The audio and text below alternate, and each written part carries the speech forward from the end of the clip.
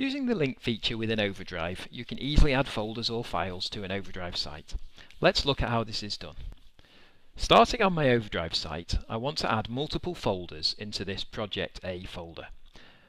I can click on the cog and choose Link Folders, and I can search for the folder I require, or I can browse for it in a list.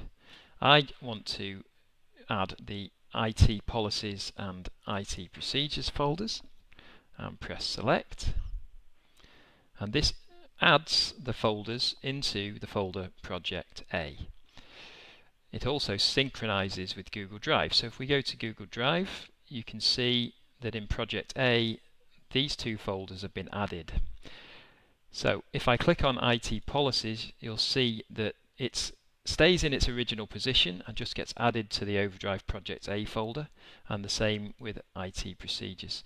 So OverDRIVE is a useful way of adding folders in Google Drive.